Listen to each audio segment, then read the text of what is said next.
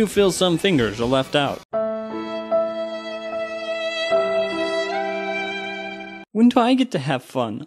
All I ever do is support you. Why you gotta say it like that, baby? You know we're in this together. Enjoy caressing the back of your Vita. If you said yes, then your mind is clearly ascended to another plane of existence, merely observing the maddening toils of humans as they go about their trivial days in pursuit of happiness through material goods.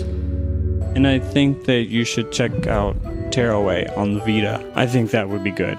If you haven't heard about Tearaway, then you must be pretty new to the Vita. It's pretty much the flagship for what the Vita can do. Stroking, poking, picture taking, it's got it all.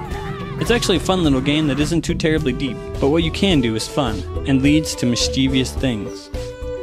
Tearaway takes you along the ride to deliver a message via a messenger to you, the player who's hanging out in the sun. The storytelling is pretty interesting and the controls are tight and easy to use. There's nothing really challenging about the game's platforming, but it does get a little bit tougher at the end. Let's just say you won't be making any dank Crash Bandicoot Dark Soul memes out of this, only aesthetic memes.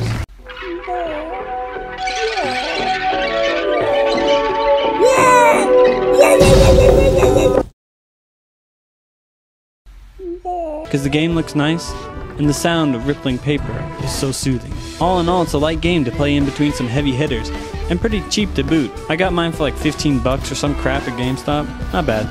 Get it.